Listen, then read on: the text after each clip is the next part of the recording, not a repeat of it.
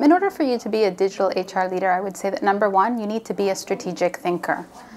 Number two, I think it's important that you are creative and open-minded. You need to stay up to date on the current trends and be able to quickly adapt to those trends. And then the third thing I would say is that you need to be an excellent communicator.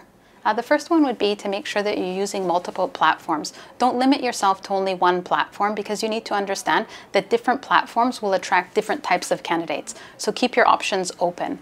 The second thing I would suggest is that you continue to use email marketing.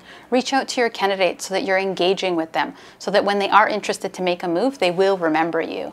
And the third thing I would recommend is that you need to focus on your brand awareness. Make sure you're using the online platforms so that people know who you are and know what you're about.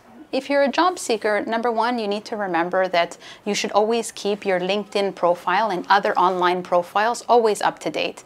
And remember that recommendations from previous employers always strengthens your profile.